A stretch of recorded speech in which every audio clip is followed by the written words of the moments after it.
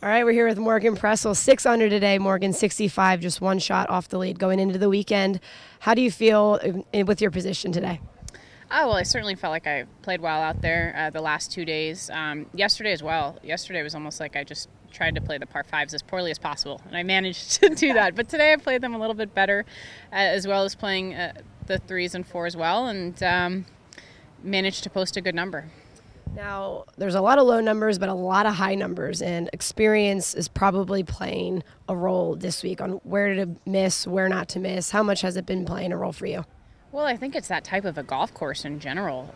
If you are on and hit your targets, especially on these greens, you can have short putts for birdies. But if you miss it, sometimes by a couple feet, it could spell double bogey. So it's you got to be on this week, especially with your ball striking, and I think that's why you see such a discrepancy in the scores. But you know, for me, I've played here this is my 10th year, but only the 3rd year on this new golf course. But it's still similar. I mean, it's still, you know, how everything breaks towards the lake, and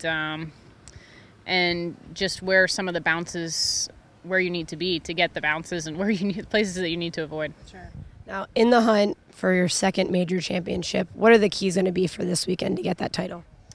Just keep playing the way that I've been playing. I'm going to go to the range this afternoon and work a little bit more on what my coach and I have been working on over the last week or so, and try and battle it out the next 2 days, because it's a major championship and it'll be a grind. Perfect. Thanks for joining us. Best of luck on the weekend. Thanks. Hi, it's Morgan Pressel here. Thank you for watching the LPGA's YouTube channel. For more content on all things LPGA, head over to the newly redesigned LPGA.com.